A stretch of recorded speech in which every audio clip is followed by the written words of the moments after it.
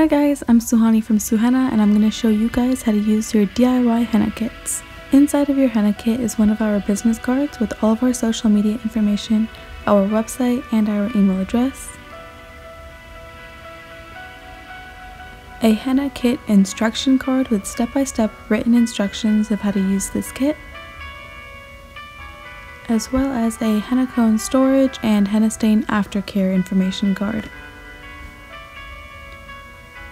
You will also receive 10 or 15 pre-rolled henna cones that are empty depending on which size kit you choose. These are going to come stacked up like this, so we're just separating them one by one.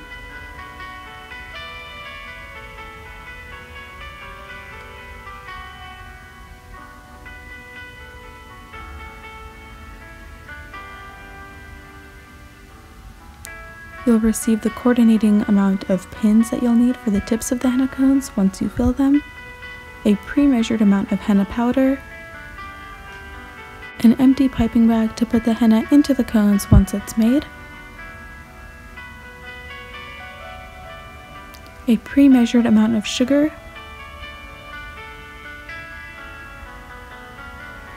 and a pre-measured amount of essential oil.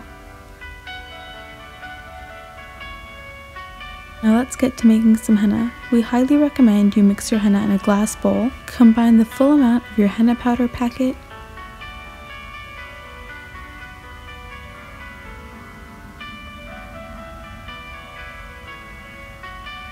the sugar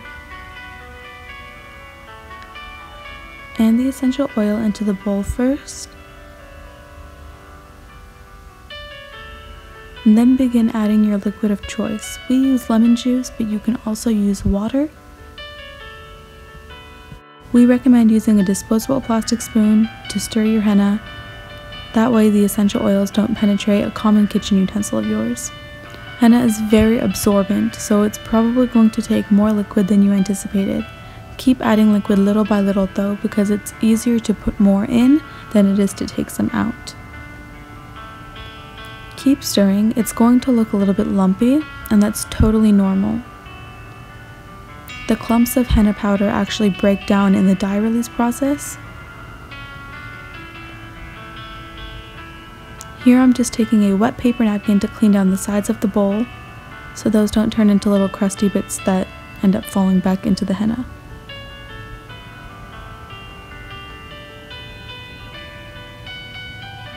Then I'm taking a piece of plastic wrap and I'm making sure that it touches the henna itself so the henna doesn't form a crust or a skin.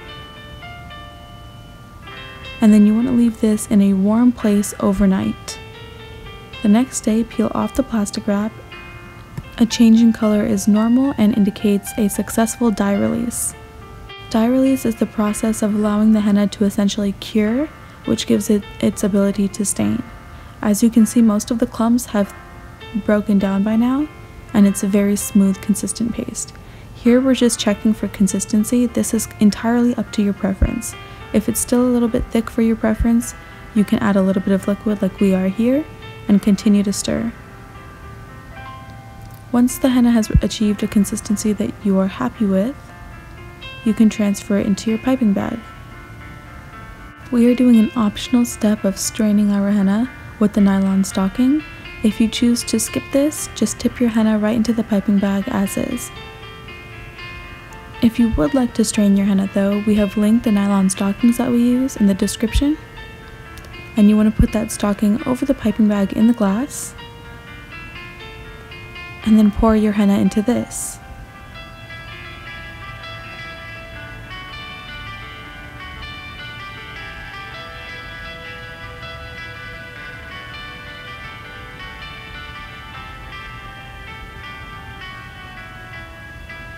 Make sure you get every last bit out of your container.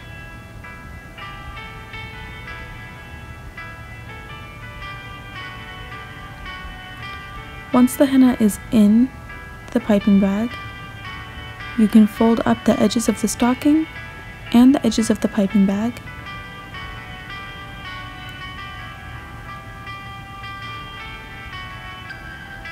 And And we do recommend you wearing gloves for this part because this is after the dye release process, which means that the henna now has the ability to stain. Then you can twist the piping bag around the stocking to create a tight seal at the top, and then use your other hand to pull the stocking out of the piping bag. This will leave all of the strained henna in the piping bag and will remove the stocking with any bits and particles out of the other end. Then use a rubber band to close off the top. Make sure this is also done very tightly so when you fill your henna cones, this part doesn't bust open. Now we can get to filling the cones. So once again, they're going to come stacked like this. We're just separating them one by one.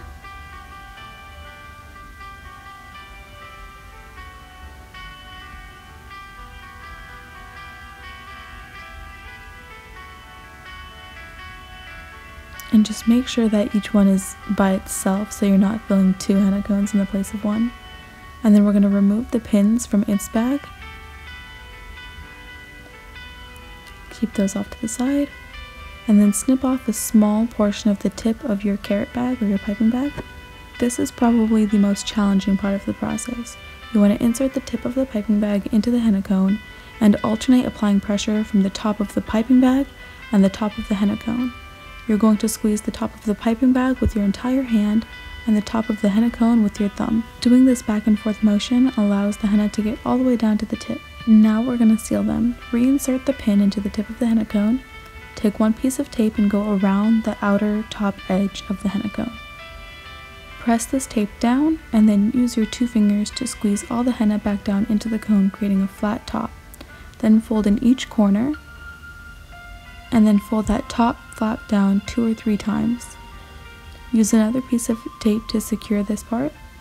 And you can stop here if you want, but we like to take another piece of tape and go horizontally to square off the edges of the cone and give it a tighter seal. And then one final piece of tape around the entire top of the cone to make sure that none of those other pieces of tape come off. And there you have it. Continue this process with all of your henna cones. The link to this kit is in our description. Make sure you're subscribed to our YouTube channel and you are following our Instagram at Suhenna_creations. Thank you guys, stay safe, and I love you.